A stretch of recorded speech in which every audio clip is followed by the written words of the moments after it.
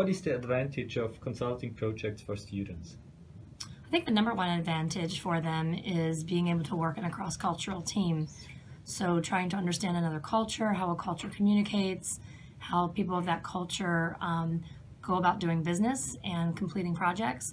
I know for us over the last 2 years, that's been one of the big learning aha moments for our students, is to understand that people from other cultures go about a project a little bit differently than what we do, and I think that's been a huge learning process for our students.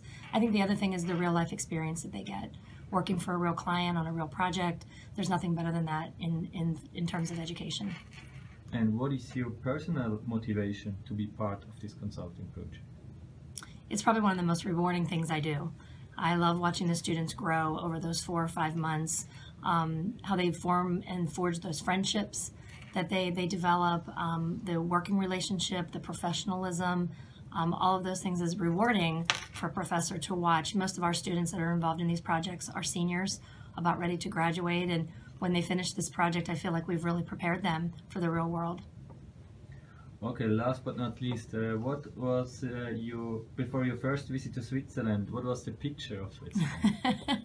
A lot of chocolate, a lot of snow, but I've learned a lot about Switzerland and the Swiss people, who are so kind, and everything is such high quality.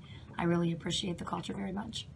Okay, thank you very much for the interview and for your effort in terms of the JUSP project. You're welcome. It's been a pleasure.